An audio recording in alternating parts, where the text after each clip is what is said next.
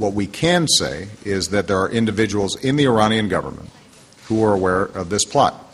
And had it not been for the outstanding intelligence work of our intelligence officials, this plot could have gone forward and resulted not only in the death of the Saudi ambassador, but also innocent civilians here in the United States. We believe that even if at the highest levels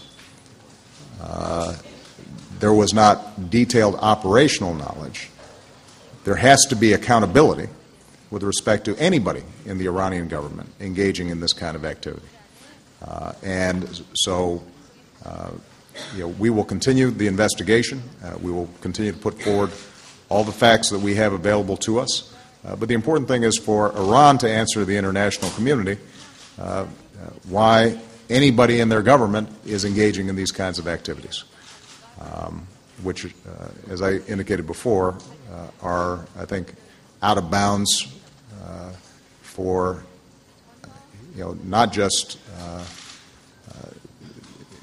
a country like Iran, and that historically has been engaging in these kinds of activities, but